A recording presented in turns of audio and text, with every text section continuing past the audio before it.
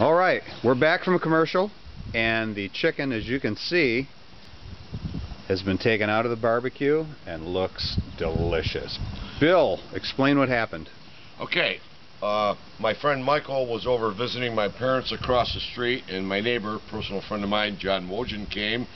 And hi, John. Hi, Mike. And I had, and he had a screwdriver on top of the beer can, and we got it off.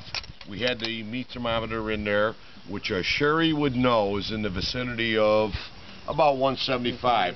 So we should let it sit for about 15 minutes before we start carving it and the juices come out.